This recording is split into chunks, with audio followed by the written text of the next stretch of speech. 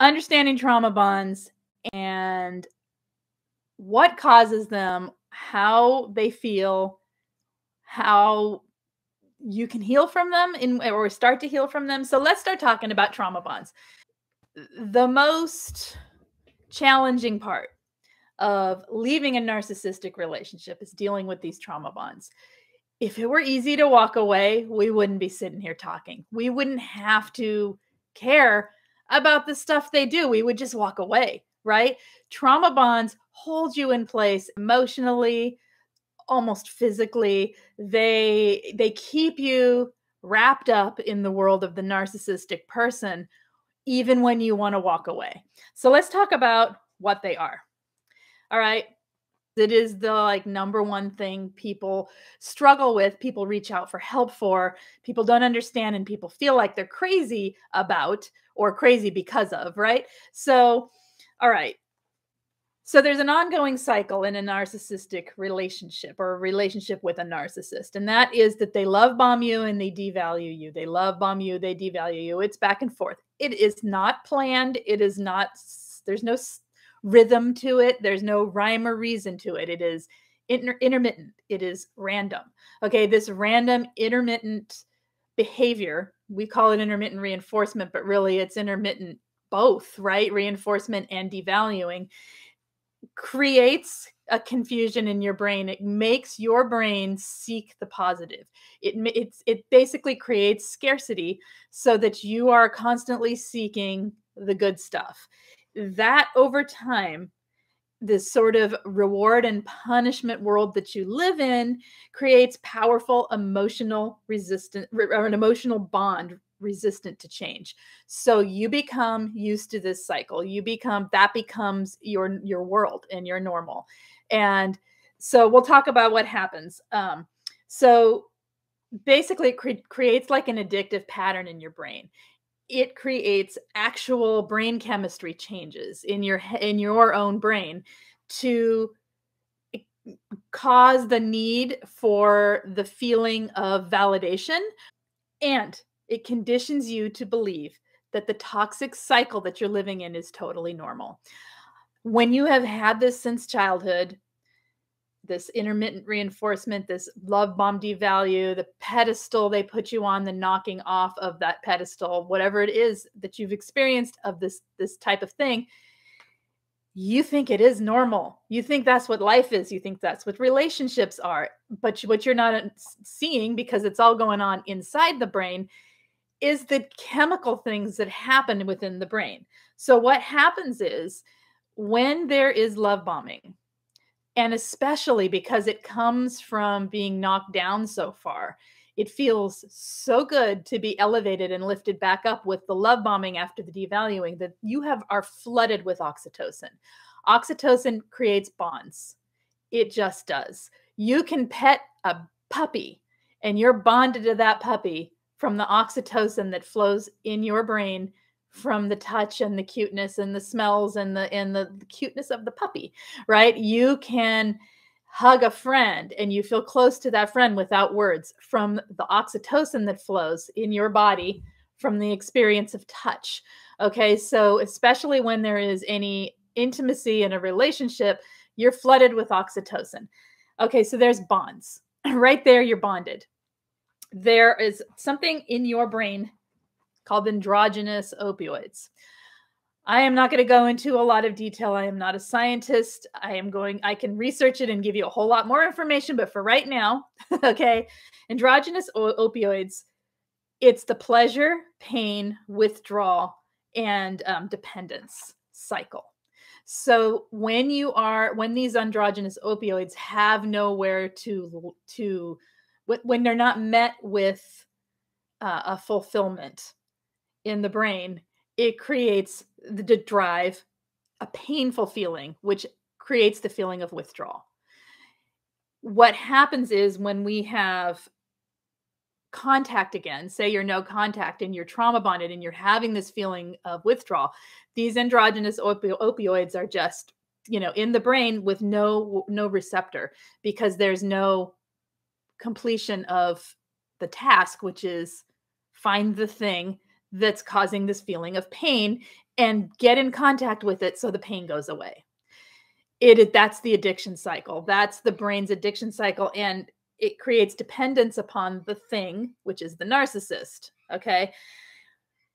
So you can see why we have to break it. We have to go no contact. We have to go limited and very low contact. We have to break the dynamic of how we relate to them if we are low contact so that it becomes business-like, because otherwise this keeps going. This pattern keeps going.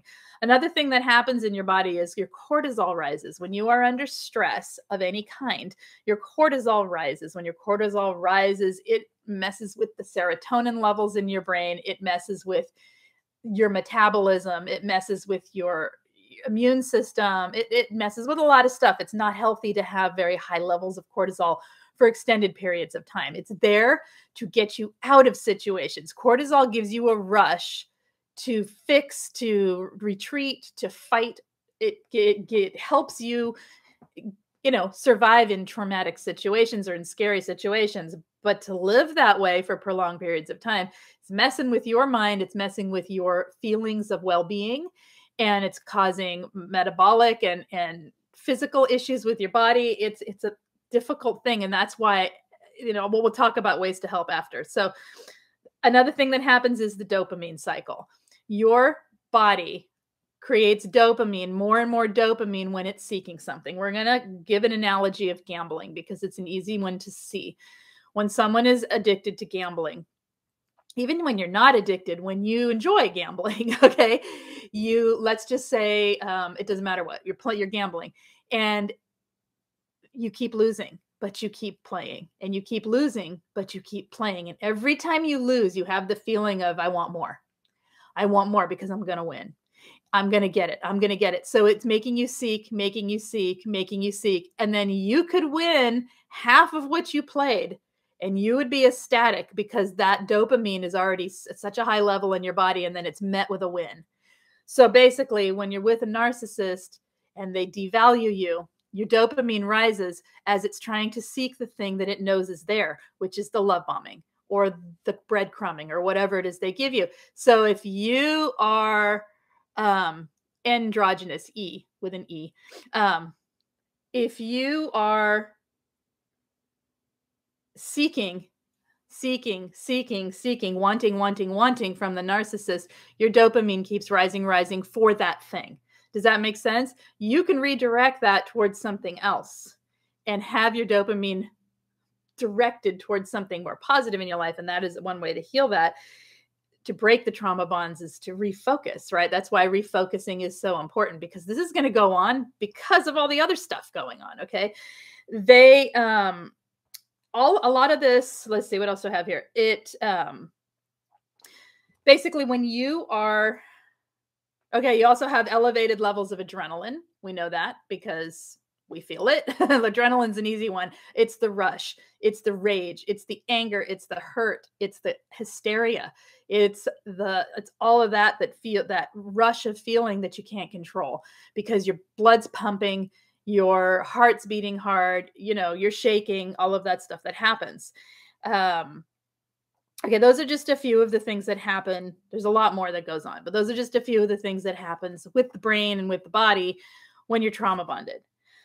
So let's move on a bit and try to understand that all of this that's going on, plus the emotional side of it, which is, am I right or am I wrong? Oh my gosh, I thought I was right and justified in being upset, but now I feel like I'm guilty and I'm the one that's bad. It's my fault. All of that, you got cognitive dissonance that comes on board, and cognitive dissonance is a reaction to distress that creates two opposing beliefs in your brain, right? And your brain is trying to comprehend all of it. It's trying to comprehend the duplicity, the two things going on that are completely different. So I have a video on cognitive dissonance just from a couple, like last week. So that might help to go back and visit that if you need it. The narcissist, when you're trauma bonded, becomes the essential part of your life. They become everything. You're attached to a narcissist through the cycle of love bombing and devaluing. It feels like love. If you have never known anything different because you were raised this way, it is love for you, okay? But it is not healthy for you. It isn't healthy attachment. It is usually an anxious attachment that is created from the fact that this person could abandon you at any second, that they could lie to you, that they could cheat, that they could do all these horrible things to you, and you're hanging on for dear life just to have a piece of what you have been seeking, which is love and validation from this person. This cycle also, the love bomb and devalue cycle, it also fuels the narcissist need for ego validation and conditions you to believe that these toxic behaviors are normal.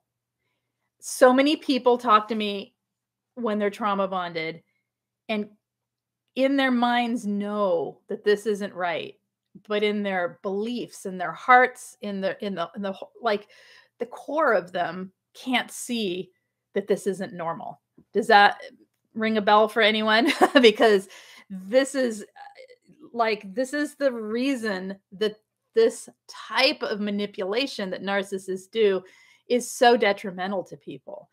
It's one thing to have people name call and gaslight, confuse, be super annoying, be super toxic. And it's another thing to be addicted to it, right? It's another thing to not be able to get away from it. I am Lise Colucci, one of the life coaches over at queenbeing.com. If you like this channel, hit subscribe, hit the thumbs up. If you need anything related to coaching or group coaching, check out the main description of every video. I can be reached there. I'm here to help you if you need it. I will see you guys next time. You have a fantastic day and take care. Bye-bye.